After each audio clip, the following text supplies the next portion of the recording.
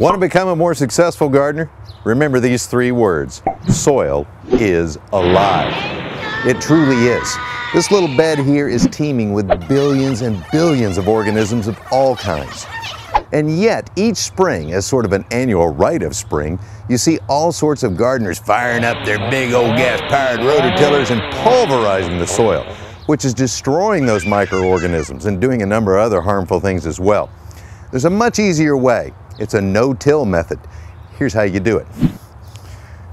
One approach is to take a good old garden fork, nice solid steel tines, and all you do is stab and rock, kind of like this.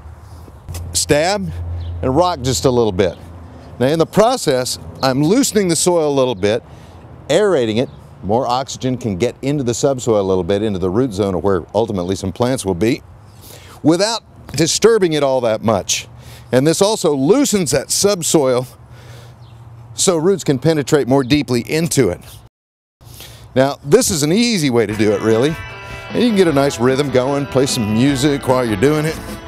But if you got a big area, you need a bigger tool.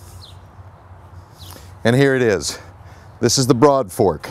This is the big mamma jamma, serious tool. This one, it's the same motion. Stab and rock. Stab and rock.